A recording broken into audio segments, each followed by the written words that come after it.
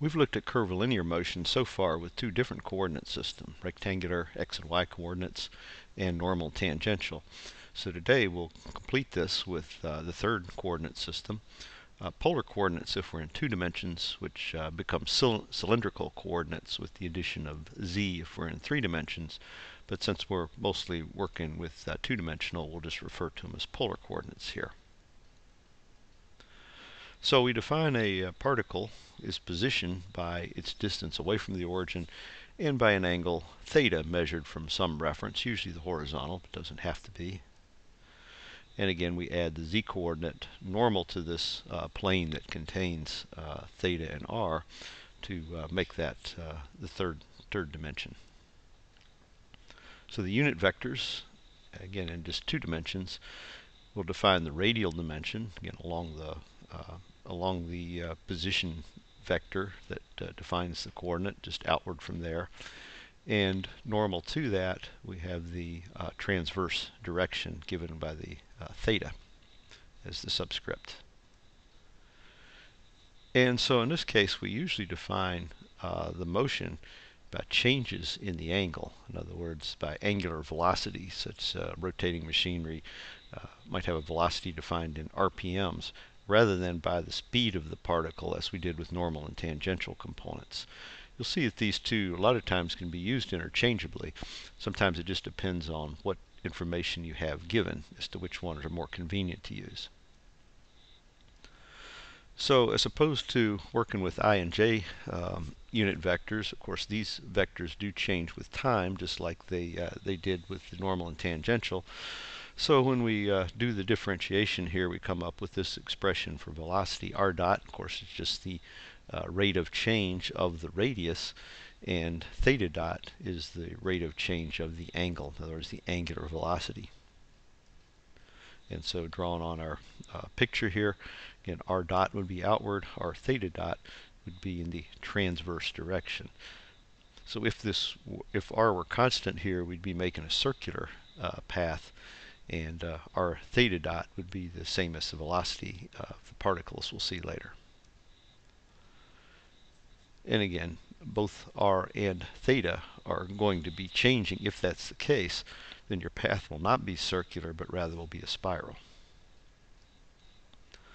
So as we differentiate that expression, you come up with a little more complicated expression for acceleration. You'll see that there's 2 terms in the radial direction and 2 terms in the theta direction. Now again, if r were constant, then of course r double dot and that last 2 r dot theta dot would be 0 in that case, and so what you would have would be equivalent to normal and tangential components. But drawn on here, you can see though that the r theta dot squared, which would be similar to the normal component of acceleration, is going to be inward. But since our unit vector r is outward, that's why you see the negative sign on that particular component. Notice there's one other, this 2 r dot theta dot, that's termed as the Coriolis acceleration. So only when the angle and the radius are both changing at the same time do you have Coriolis acceleration. So as we said, most of the problems involve rotating machinery, and so again you're getting an angular velocity theta dot, and a lot of times that is expressed in RPMs, revolutions per minute.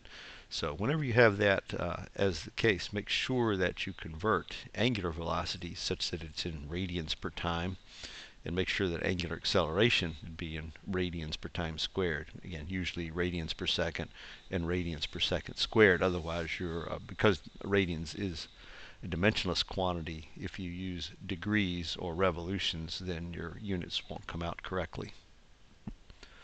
So just one more comment about the Coriolis acceleration. We said it's only present if the radius is changing and the angle is changing at the same time. So a couple of examples of that. If you've ever walked outward on a merry-go-round, you felt this sideways force, and that force is associated with the Coriolis acceleration. If you're standing still, such the radius isn't changing, you don't feel that same sideways motion. And if you look at a crane, this one's working on the new student center, that if this is rotating at the same time that that trolley is moving outward, then there is Coriolis acceleration on that trolley. And so the designers of the crane do have to consider the forces that are associated with that. Okay, well that kind of does it for this kind of curvilinear motion. So next time we'll be talking about dependent motion. You worked some problems like that in statics where you had ropes and pulleys. And so what we mean is that one particle, the motion of one particle is directly dependent on the motion of another particle. And so in this case, instead of looking though at the forces, we'll be of course looking at speed and acceleration ratios. And we'll refer back to statics to see how those two relate.